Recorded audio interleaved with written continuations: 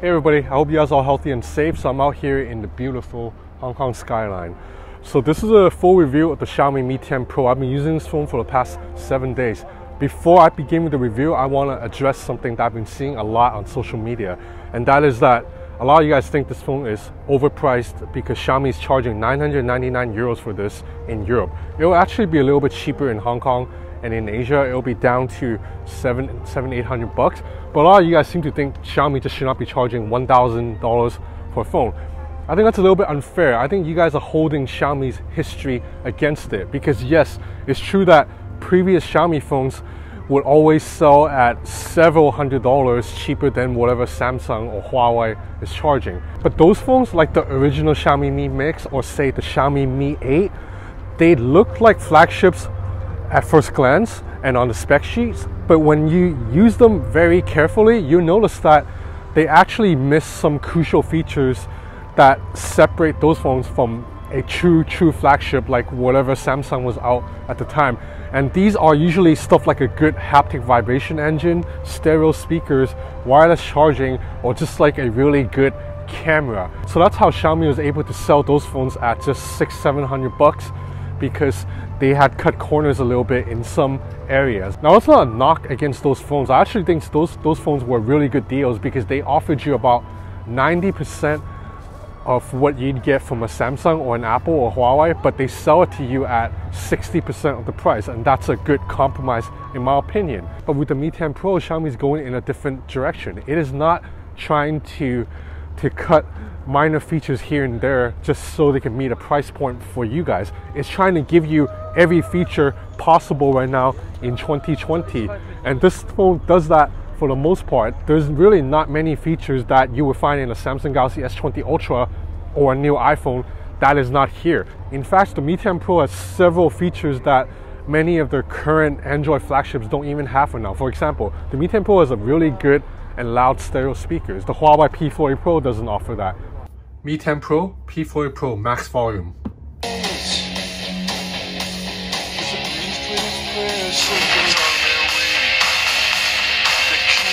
The Mi 10 Pro supports wireless charging. The Oppo Find X2 doesn't have that. And the Mi 10 Pro's 108 megapixel camera actually does not suffer from the autofocusing issues that have plagued the Samsung Galaxy S20 Ultra's camera. It's actually pretty interesting because the camera here is built by Samsung, but Xiaomi seems to have done a better job of autofocusing. Now, I'm not saying the Mi 10 Pro is automatically better than any of the three phones I just mentioned. I'm just saying the Mi 10 Pro can absolutely hang with those phones. If you guys don't like this new direction from Xiaomi, if you want something more reasonably priced, Xiaomi is still offering you that. Get the standard Mi 10, not the Pro, or get the Redmi Note 9S. Okay, let's begin with the review. So I'm just gonna go over the general specs and hardware really quick. This phone has a 6.6-inch OLED screen that refreshes at 90 Hz. Yes, it is not as fast, as zippy as the 120 Hz panel, but it is still, the animations are still very fluid, very smooth to my eyes. And 90 Hz is less power hungry than 120 Hz, so the battery life here on this 4,500 mAh cell is actually better than the battery life in the Samsung Galaxy S20 Ultra and the Oppo Find X2 Pro. Now around the back, it's a glass finish, but this is a matte coating, and I really like it. It does not attract fingerprints at all, really, and although it makes the phone a little bit slippery, it looks so nice in the hand. And I really like this white color I have, in which when light shines off of it, you see a little pink reflection, like a little pink light. Now the phone has that typical glass sandwich look with a curved glass back and front. The screen is just about as bezel as you can get right now in 2020, and it looks really nice to my eyes. Oh, and the hole punch cutout houses a 20 megapixel selfie camera. So I don't know the exact nits of brightness of the Mi 10 Pro screen, but I'm using it outside right now and I can see the screen perfectly fine. So I'm guessing this is above 450. Overall max brightness is good. Viewing angles are pretty good. Now around the back, it's a quad camera setup headlined by 108 megapixel camera. Now this camera, as I mentioned, it's developed by Samsung, but Xiaomi seems to have done a better job of fine-tuning it. And it is a really good camera. It captures really great images during the day, and low light performance is surprisingly good. Not as good as the Huawei P40 Pro, but definitely can hang with any other phone. Now, a major reason for that is because the image sensor size here is relatively large at 1/1.33 inch. Now, the P40 Pro still has a larger sensor, but this is the second largest image sensor on the market right now. I think on par with the Galaxy S20 Ultra. I'll show you more photo samples later. Let's move on to the other cameras first. Now, while the other new Androids this year are using the periscope zoom lens, Xiaomi has moved in a different direction. It is using two telephoto lenses here. You have a 12 megapixel portrait telephoto lens. That's for 2x portrait shots. And then an 8 megapixel long telephoto lens that offers hybrid zoom up to 10 times. At 5x, it's just about lossless, and at 10x, it is almost lossless. Now, Xiaomi uses data from both of these lenses along with the 108 megapixel camera to produce a digital hybrid zoom that can get all the way up to 50x. Now, for my testing, which I already tested thoroughly in another video, this phone's 10 times and 20x zoom actually beats Huawei P40 Pro's 10x and 20x zoom. It's only when you move up to 30x or 40x, 50x does the P40 Pro really pull ahead slightly. And finally, at the bottom, you have a 20 megapixel wide-angle camera. Unfortunately, I find the position of this wide-angle camera a little bit weird because it's so low on the phone that my fingers always get into the frame. But you know, that's just something I have to train myself to move my fingers out of the way. And once you do that, this wide-angle lens is pretty good. You're still getting a relatively detailed shot with not a lot of barrel distortion. Now, inside Mi 10 Pro, it's a Snapdragon 865. And on my unit, it has 8 gigs of RAM with 256 gigs of internal storage. So with these specs, you already know performance is not an issue. Now, in terms of software, there's Android 10 here with MIUI 11 on top. Now, I've made a couple of videos about MIUI 11 already. For the most part, I really like it.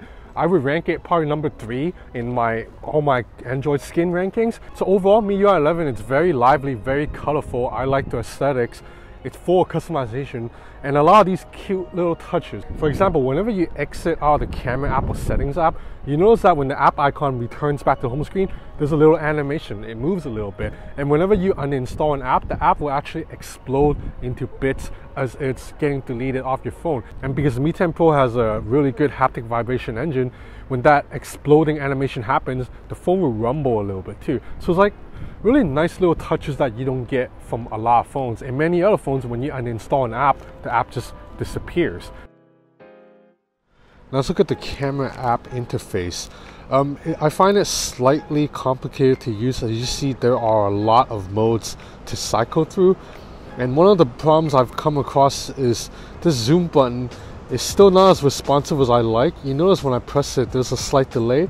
And when I'm trying to zoom sometimes I'll accidentally switch modes when I'm not trying to switch modes, when I'm just simply trying to zoom. Now, general photography with the main camera is really good. It shoots pixel binned 27 megapixel images, but you can shoot 108 megapixels if you like. But I really would not recommend shooting a 108 megapixel unless you have really, really great lighting. I'm talking about like a perfect sunny day and you're outside. Otherwise, when you try to shoot a 108 when the lighting is less than ideal, you just get more noise than usual. Now, the wide-angle camera has a 117-degree field of vision, and it is really good during the day, but at night it does suffer a little bit from, you know, noisiness and soft details, which is a problem in just about every wide-angle camera out there except the one on the Huawei P40 Pro. Now, unfortunately, you cannot shoot a wide-angle camera with the night mode. As you can see here, I'm in night mode now, and there's just no option to go into the wide-angle camera. You can shoot 1x, 2x, all the way up to 10x, I believe. Yeah, you can all the way up to 10x with night mode, but I would have liked to seen night mode in wide angle camera. That's available on a lot of phones and it really helps improve photography. Now, as I also said, the zooming capabilities of this phone is really good, considering that it doesn't have a periscope zoom lens. Especially during the day if you have good lighting, but even at night right now, you see I am zooming in 21x right now at night, and this image turned out pretty nice and pretty sharp. That sign all the way over there, so 21x, and this is low light situation, so if you're shooting this during the day, you're getting even better image, as you can see from some of these samples here. I also want to highlight the portrait mode and the macro mode of this camera. I think they're both very strong. For portrait mode, Xiaomi uses that 12 megapixel 2x telephoto zoom lens to produce a really respectable depth of field.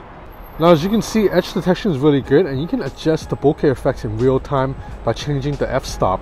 Now, as you can see from more samples here, The Mi 10 Pro captures really good bokeh portrait images. Now as for the macro mode, the Mi 10 Pro uses the wide angle camera to take macro shots, and they are pretty good. You can get pretty close into the subject, as you can see here again from these samples.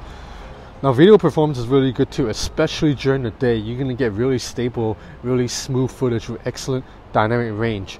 At night, we'll check it out right now. I think at night it's still pretty good, but it's not going to be as stable as an iPhone. You're going to see some micro jitteriness.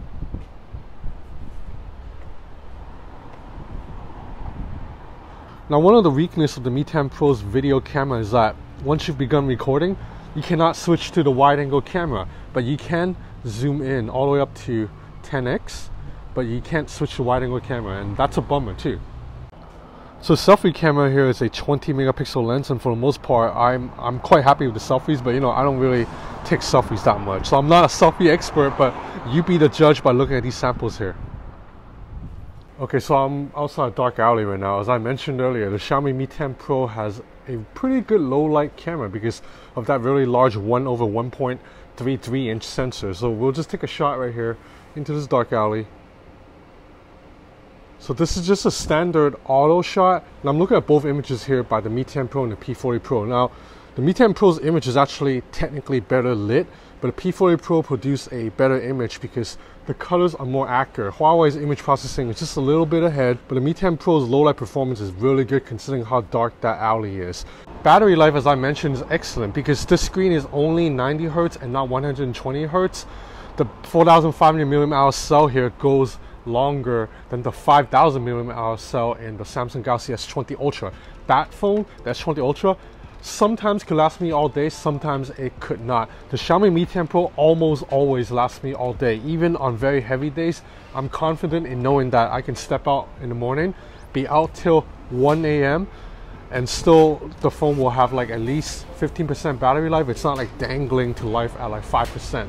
So overall, I'm really liking the Mi 10 Pro. I think it's very well rounded, even more so than the Samsung Galaxy S20 Ultra and the Huawei P40 Pro. Now obviously the P40 Pro would be my favorite phone and the best well-rounded phone were it not for the fact that there's a Google problem with the phone. So because of that, then the Mi 10 Pro is probably gonna be more enticing to my SIM card because I have full access to all my Google apps and Gmail and YouTube Studios in here on the Mi 10 Pro. The Samsung Galaxy S20 Ultra is also really good, but that phone's camera still has focusing issues that just get on my nerves.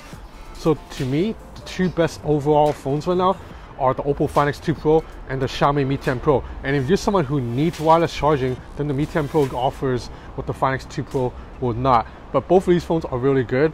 But if you really compare the two, the Mi 10 Pro is also a little bit cheaper. So that's about it for my review of the Xiaomi Mi 10 Pro. Thanks for watching. Stay safe, stay healthy.